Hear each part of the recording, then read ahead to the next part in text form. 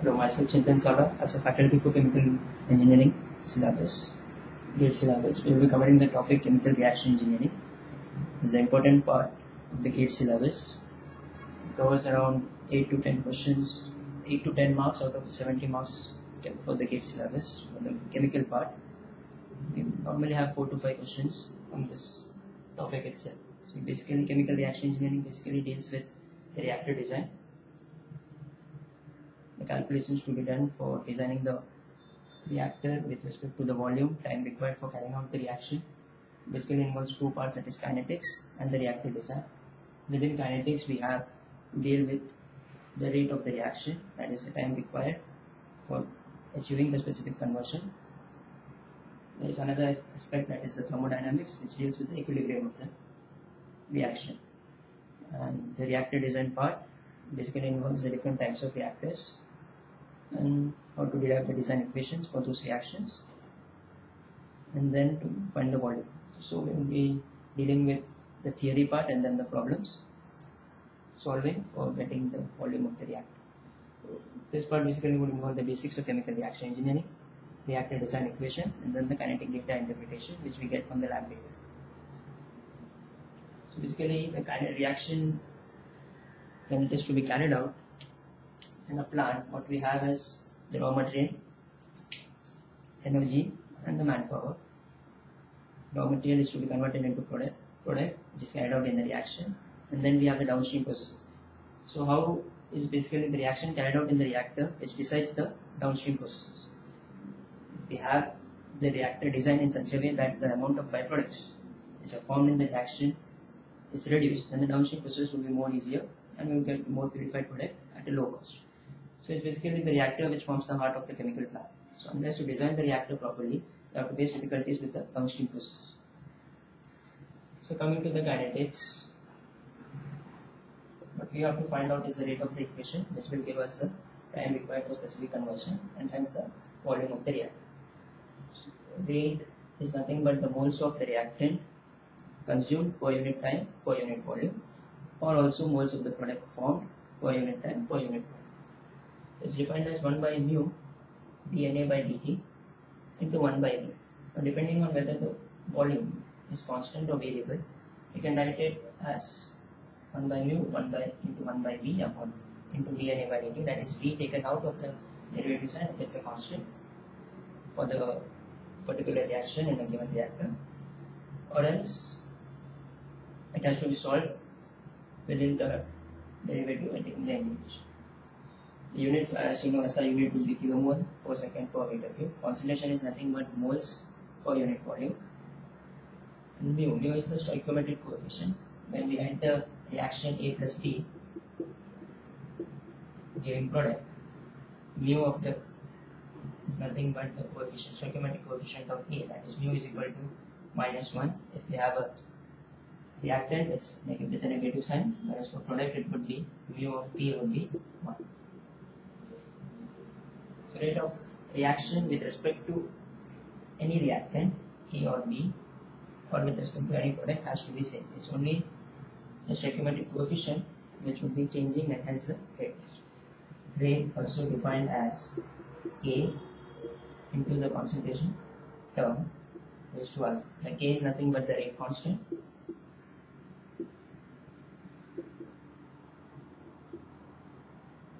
And alpha, order of the reaction.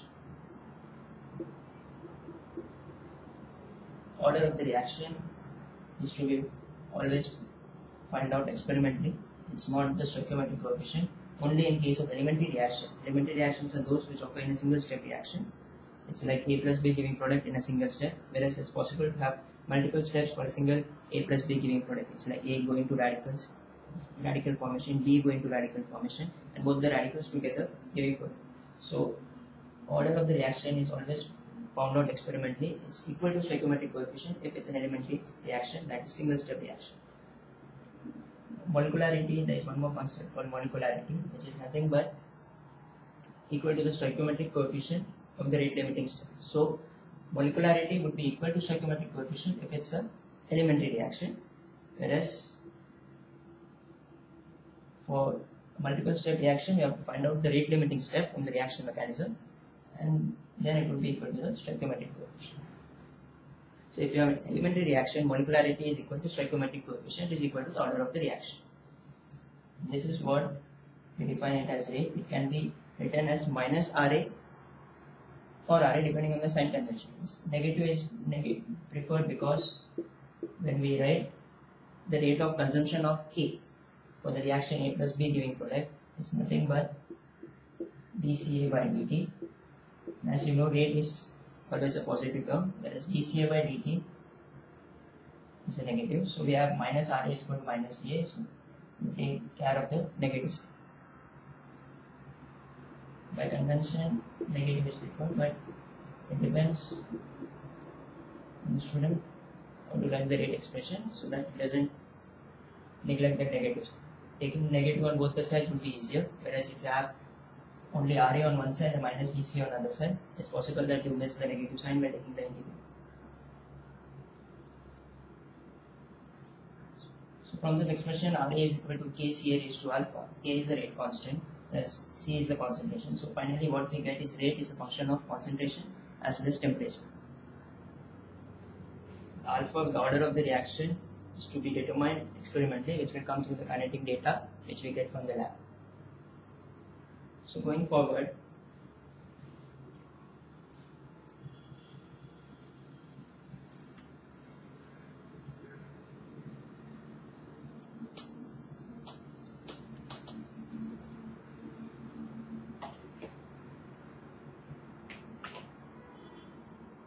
what we need to deal is with different types of reactions.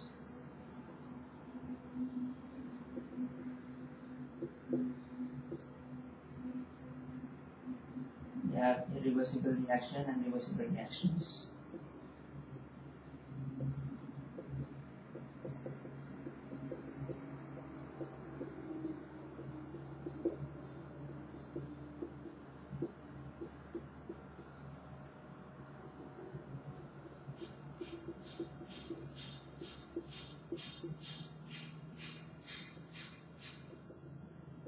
Then we have single step,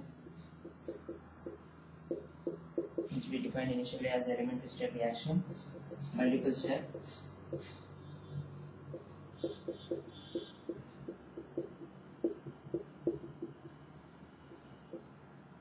and we have series, parallel,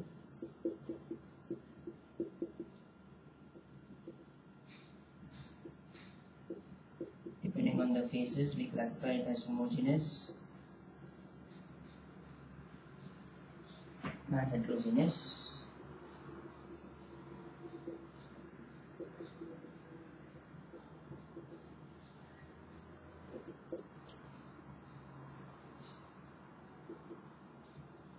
Still further would be the catalytic and non-catalytic.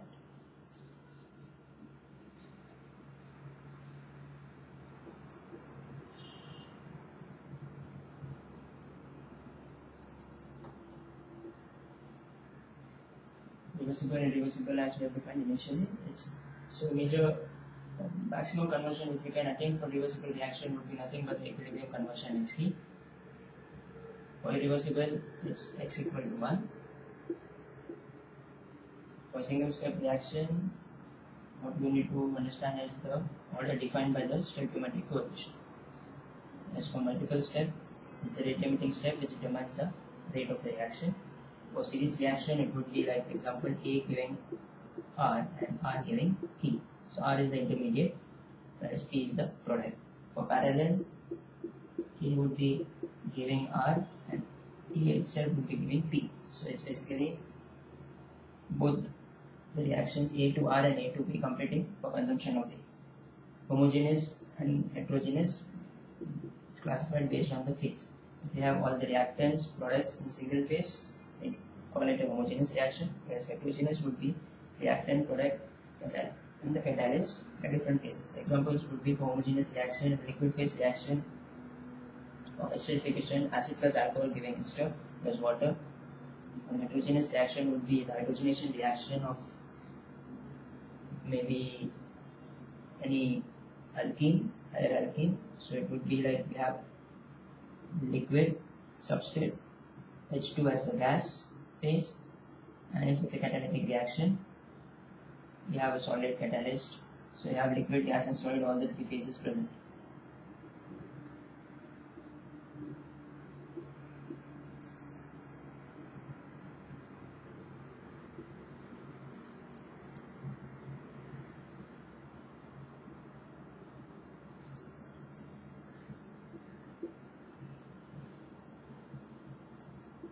So you have liquid, gas and a solid phase. The product may be a liquid or solid. Catalytic and non-catalytic again depends on whether the catalyst is present. Catalyst is basically the substance which takes part in the reaction, lowers the activation energy for the reaction, and hence increases the rate of the reaction, and again it's generated in the reaction. So it's not like catalyst doesn't take part in the reaction. It takes part in the reaction and is generated back in the reaction. So it's basically not consumed due to the reaction, but maybe the side reactions may hinder the activity of the catalyst. So if you have so many reaction types, you need to deal with the rates. And to get the rates, the different mechanisms should be followed. So going ahead is the rate is function of temperature and concentration. Concentration, as we know, it comes from the C and CB for reactant A plus B giving product. A and B are the reactants. So it would depend on the concentration of A and B. As temperature, it is the rate constant. So rate constant, normally the method followed is the power law method. Within power law, what we have is the Arrhenius equation. E is equal to K0, E raised to minus EA by RT, where K0 is the pre-exponential factor or the frequency factor, which is again found out for a particular reaction through different theories: collision theory, kinetic molecular gas theory, or molecular dynamics. And majorly what is being used is the collision theory, whereas the activation energy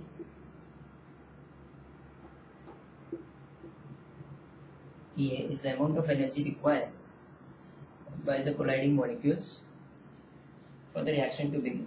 It's a minimum amount of energy. So this is what is, some reactions are carried out at low temperature, some are initiated only at high temperature. It's because the activation energy EA. Unless the colliding molecules have the energy equivalent to EA, it's not possible to carry out the reaction. So EA is basically the activation energy, the minimum energy required to carry out the reaction. K0 and EA may be temperature dependent, but normally over a range of temperature it's considered to be constant. It's not much variation. Now some reactions may be having the higher activation energy and some may be having low. So if it's having a higher activation energy, this exponential term e raised to minus EA by RT will definitely be lower, and hence the rate of the reaction will be low. So what catalyst does is it lowers the activation energy. It tries to find out some other reaction pathway, hence follows a different mechanism through which the amount of energy EA gets reduced, and hence the rate of reaction is increased. The whole term exponential is what is called as the fraction of collisions which are successful to carry out the reaction. So what we have is the frequency factor into the success factor of the collisions, giving the rate constant K. K is a function of temperature. Now it's by thumb rule, what we say is having a rise of 10 degrees Celsius rise in the reaction temperature, the rate constant normally doubles. But it doubles depending on the activation energy EA, the reaction temperature T combination. You can see if you increase activation energy EA, the exponential term goes on decreasing. Whereas if you increase the temperature, this exponential term would increase. So it's like both are moving in the opposite direction. So it's a specific activation energy T combination which will give us the rate constant value. Rate constant value is required to find out the rate of the reaction, and hence rate of the reaction will help us to find out the time required for completion of the reaction or the volume. So going ahead, once we have completed the types of reactions, we go ahead with the reactor types.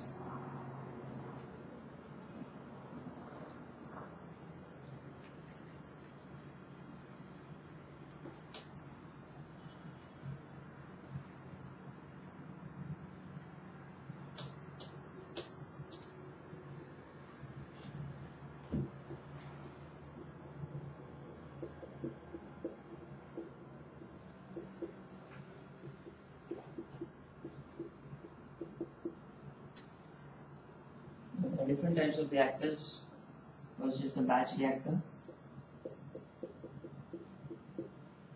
continuous, semi-batch or semi-continuous.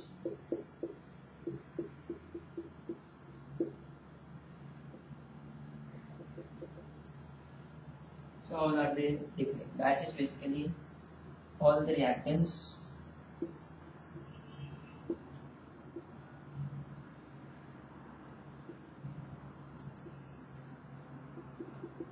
A comma B for the reaction A plus B giving product, dumped at T equal to 0, and product is removed at the end of the reaction, maybe time equal to T.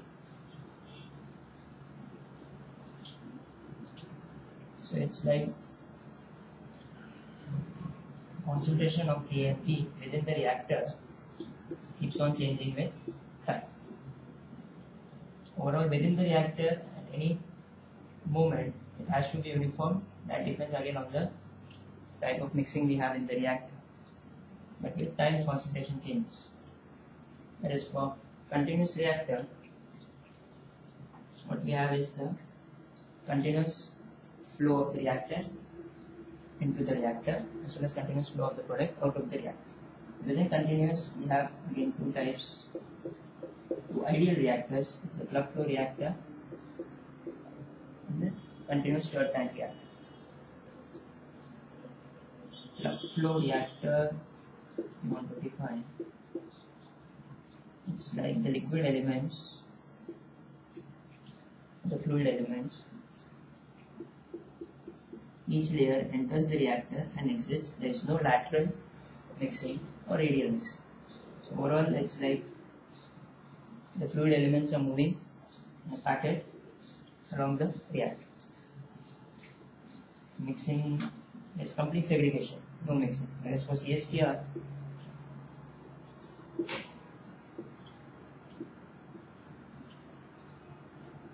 continuous input of reactants, continuous outflow of the product, and complete mixing. So within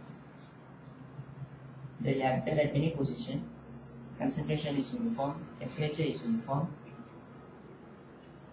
Yes. C inside the reactor is nothing but C exit. Similarly with respect to temperature.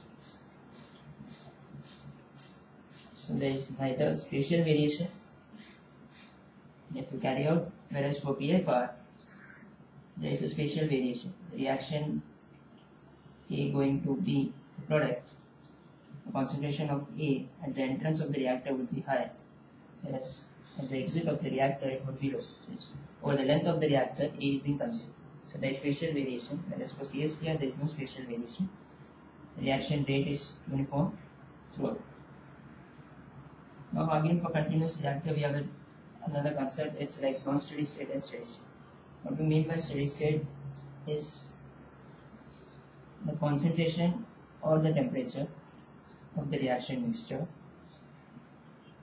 doesn't vary with time. So once the reactions are operated in the steady state, for a CSTR, C doesn't change with time and also within the spatial coordinates of the reactor. There is no variation with space coordinates as well as time coordinates. Whereas for PFR, there is a spatial variation, but at the same position at t equal to 0 and at t equal to the steady state reach and at t equal to some time after the steady state, the concentration will be uniform. So there is spatial variation but no variation with respect to time coordinates if steady state has been achieved. So at the steady state, when we say the steady state has been achieved is there is accumulation term, that is dNA by dt equal to 0. This is what is defining the steady state.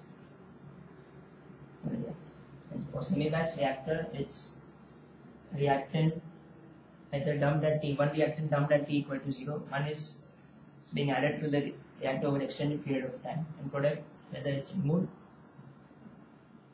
continuously or it's removed at the end. It's like both batch as well as continuous mixed together forming semi-batch reaction. Basically the gaseous phase reaction is to be carried out batch wise. You have the gaseous reactant added over extended period of time to maintain the pressure in the reactor and the product being removed. So when we go for the design equation, we will be deriving for batch reactor PF1 and CH2.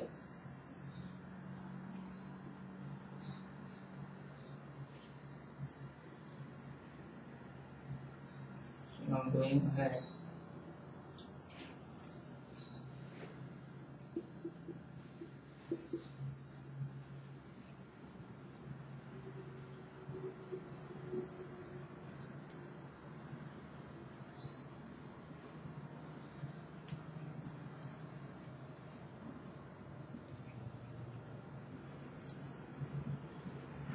Consider the example of reaction A plus B giving product. There is stoichiometric coefficient 1, 1, like 1. A and B are the reactants. A1 is the rate constant, T is the product. We need to be thorough with the units. That helps us when deriving the equations, whether we are making something mistake. So rate units as you know as kilomole. SI it will be kilomole per second meter cube. Rate constant, it depends on the type of the order of the reaction, that is alpha 1, alpha 2. So normally general units would be concentration raised to 1 minus n time inverse in general. N is the total order of the reaction. So when you have two reactants, order with respect to A is alpha 1, with B is alpha 2. So total order will be alpha 1 plus alpha 2, that is nothing but equal to n. So for n equal to 1, units of A would be concentration 1 minus 1, that is nothing but 0, only time inverse. N equal to 2, it will be concentration inverse, time inverse.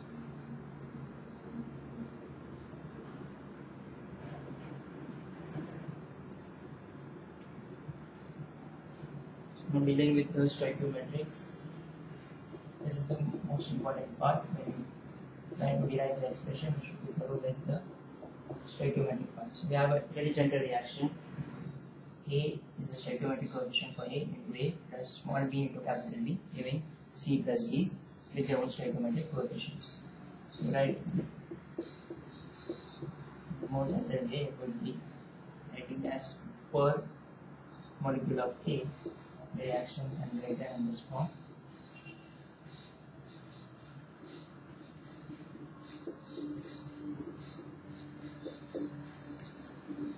So it's like per mole of A, we have small b by A, moles of B getting converted to give specific C and D.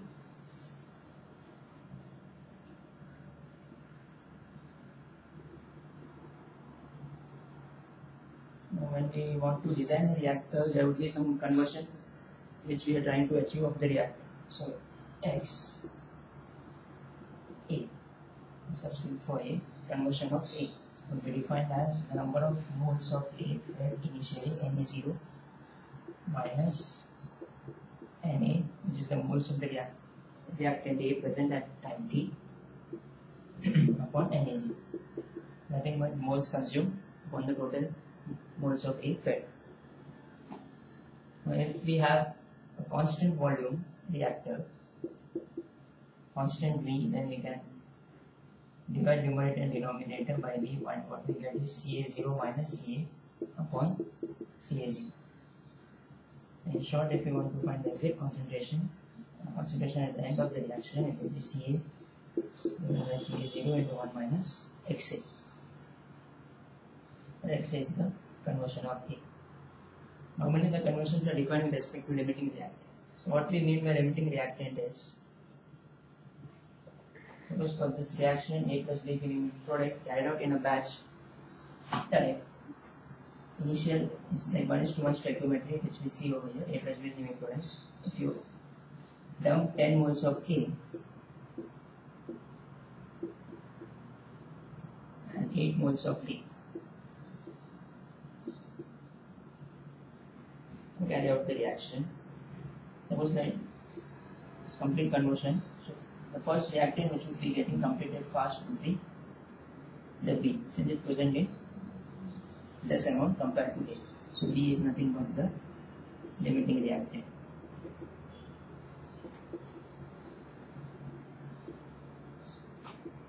Because it's NB less than NA. This is with respect to batch system. What if we have a continuous system?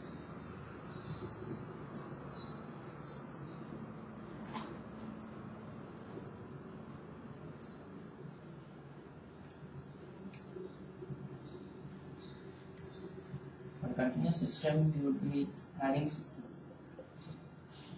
some flow rate of molar flow rate of A and molar flow rate of B. Units would be nothing but kilomole per second. So what we need to compare is the molar flow rate Fa and Fb. And as molar flow rate is F is nothing but Fa is concentration of CA0 into the volumetric flow rate. It's units would be as kilomole per meter cube into meter cube per second. It's cancelled, kilomole per second remains, which is this. So what we compared for batch is the number of moles of A and B dumped at T equal to 0.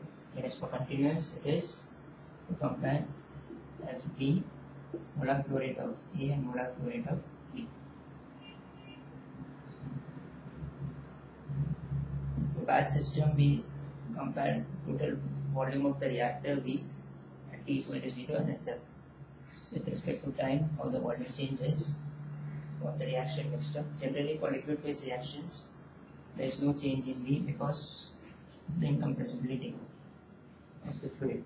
Liquids are considered to be incompressible fluids, hence there is no much density variation, hence no change in the volume. Whereas for gaseous phase reactions, in compressible fluids, there is a variation in density with pressure, and hence we need to take into account the variation in V with conversion.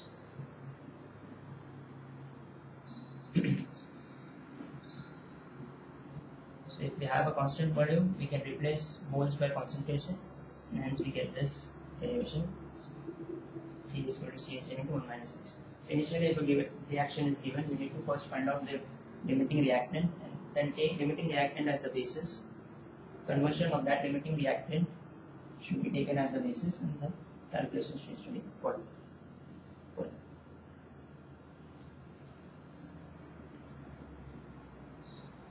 So coming to the general reaction,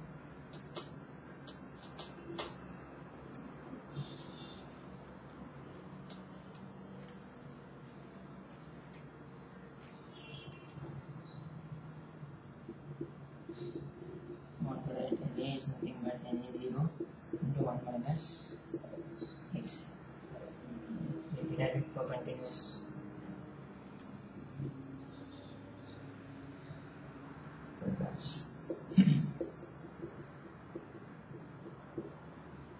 Na0 into 1 minus Xa. Xa is the conversion, A is the limiting reactant, so defining Xa. All calculations on basis will be considered as Xa. So now if you want to find out the number of moles of B present in the reactor at the end of the reaction, it would be NB0 minus the moles of B consumed. Now as you can see, 1 mole of A consumes B by A moles of B. So Na0 into Xa is nothing but moles of A consumed, into the stoichiometric coefficient, that is per mole of A giving consuming B by A. This is the moles of A consumed into B by A. So NB0 minus B by A into Na0XA would be the moles of B present at the end. Similarly for C, now C is the product which is formed. So NC0, which is present initially, if there is some product present in the reactor initially itself, plus the moles of C formed. The moles of C formed is per mole of A, C by A moles of C are formed. So with respect to the basis, if we want to write Na0XA is moles of A consumed into C by A. Similarly, it would be NB0 plus B by A Na0XA.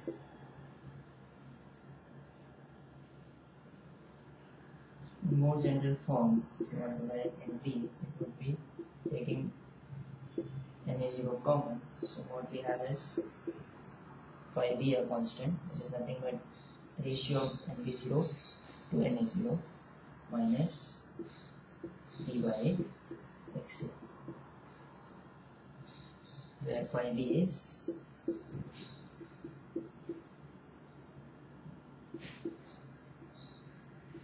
NB0 by Na0. Having done with stoichiometry, now we need to take into account how the volume changes. So if for a gaseous phase reaction, as we know V is variable, with respect to closed systems, it would be the volumetric flow rate which would be variable. So how the volumetric flow rate or capital V changes with X. That is the conversion. Gaseous phase equation, we will follow the ideal gas law, that is PV is equal to Z and RT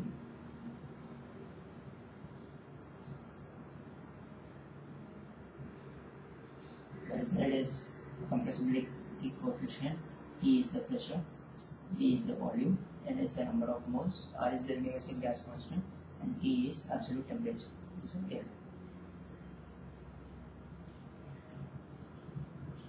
So P is Z and RT by P. So now when we are comparing at T equal to 0 and at T exit, that is V0 and V final. So when we take the ratio of V final, V0 and V final will be different now. So V final by V0 will be nothing but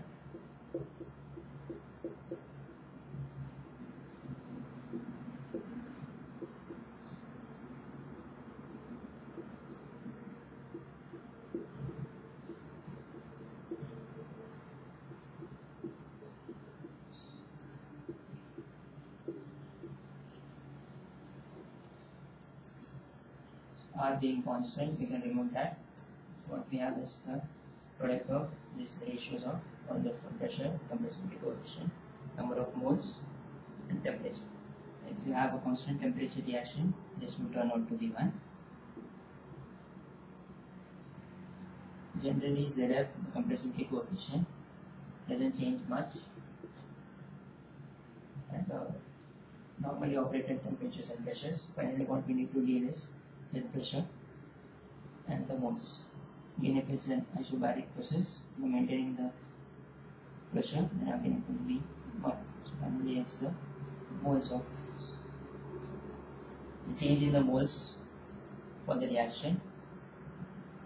So, taking the example of ammonia reaction and 2 plus gaseous phase reaction of ammonia synthesis. N2 plus 3H2 giving next 3. So here 4 moles of reactant are being consumed, here 2 moles of product. So there is a delta N which is 2, that is N moles of product minus 1 plus 3 plus minus 2. because of this change in moles, there will be change in the volume of the reaction which we need to consider.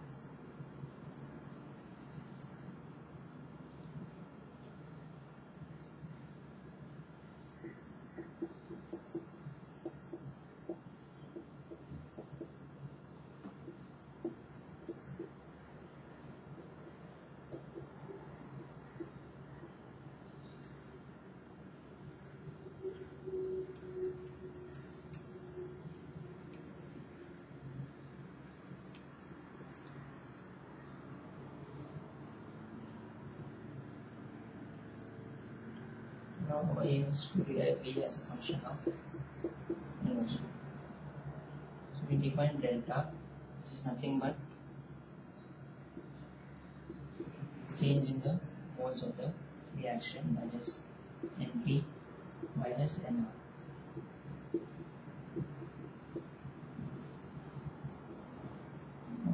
F by NP0 is nothing but NF by N0. Total moles NE0, which is nothing but N0, would be Na0 plus NB0 plus NC0 plus NB0, whereas N total at any time instant t would be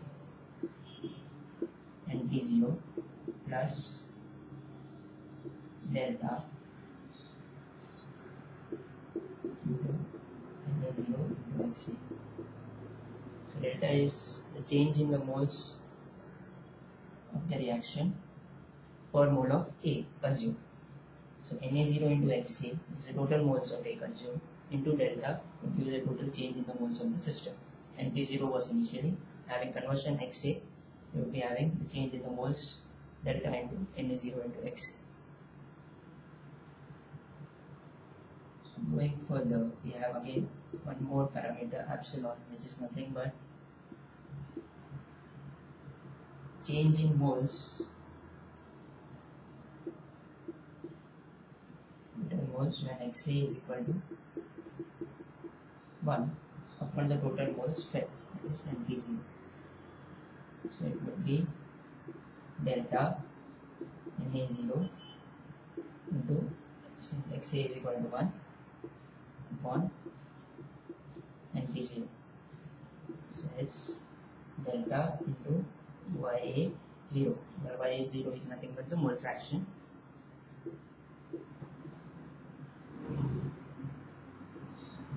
Na0 upon NP0.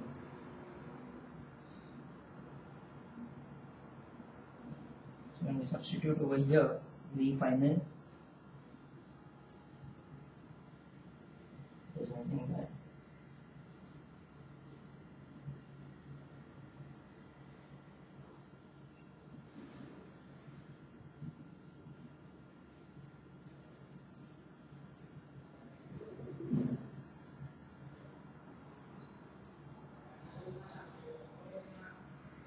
NP0 into 1 plus epsilon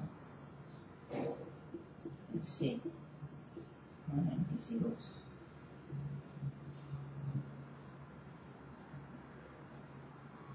So we get V final is equal to V0, which is initial, upon 1 plus epsilon Xa. So what we have achieved here is V as a function of conversion for the variable volume reactant.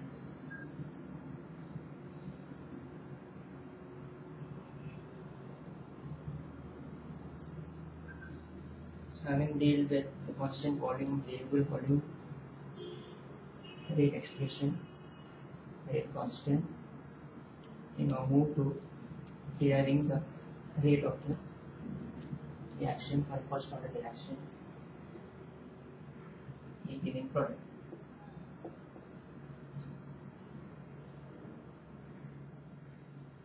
So nothing rate expression. Rate is nothing but function of concentration and temperature. Rate constant is 1. So we have K1 Ca. Alpha is the order, first order. Alpha is equal to 1. Now we know minus RA is nothing but minus dCA by dt is equal to K1C. So to get the profile of how concentration changes with time, Ca with T. So we go for the integration minus dCA by Ca is equal to K1 dt. Now integrating, what we get is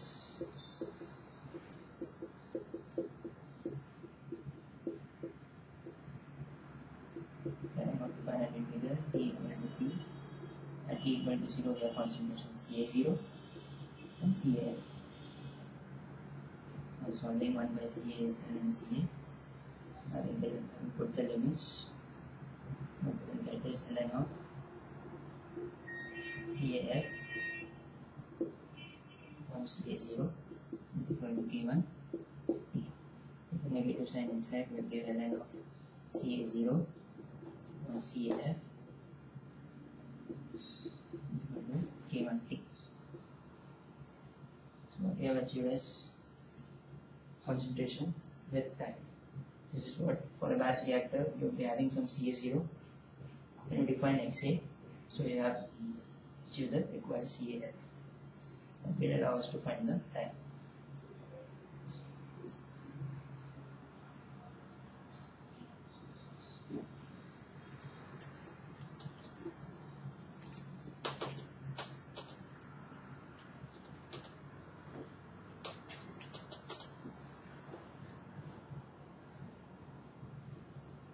Still further this expression, we have got Ca comma T relation. Again we can find Xa comma T. So what we need to do is nothing but CAF is equal to Ca0 into 1 minus Xa. What we have is ln of 1 upon 1 minus Xa K1 T.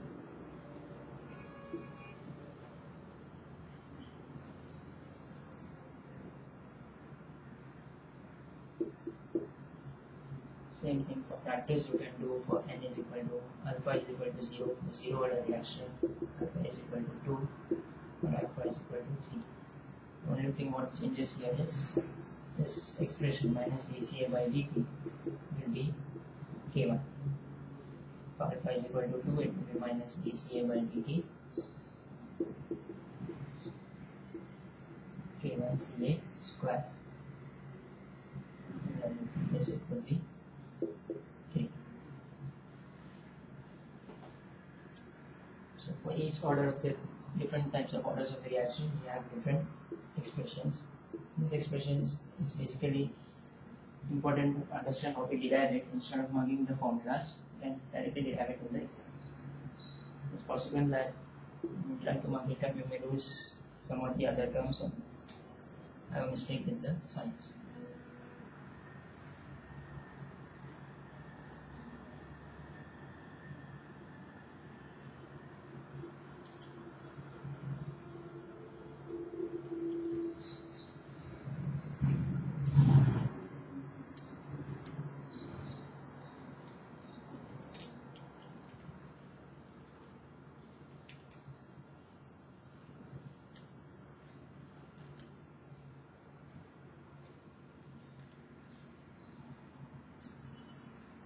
Integration of 1 by Ca plus 1 is ln of Ca.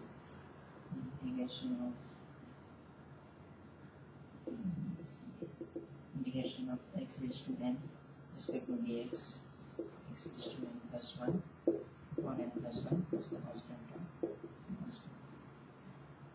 Solve for the constant, put in the conditions are a equal to 0, Ca equal to C naught. Carry out the definite integral and solve the integral. What we put is LMS.